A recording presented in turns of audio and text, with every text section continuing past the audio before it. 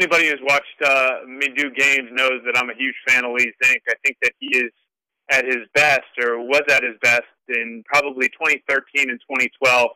Nobody could beat him. I mean, he made the best attackman in this league. Ned Crotty comes to mind. Look really pedestrian. And the thing I loved about Lee's game is that there was no wasted movement to it. It wasn't flash, but it was just extremely effective. And he wasn't necessarily the biggest guy in terms of bulk, and he wouldn't intimidate you with a slap check. He'd intimidate you by not letting you ever get a step on him, and his well-timed checks were a thing of beauty. So as a former defenseman, and any defenseman who's listening or watching or watches tape on the MLL, Lee Zink is the player to model your game after, because his fundamentals, along with great athleticism, set him apart. I think he goes down as a top 5 defenseman at his peak in league history.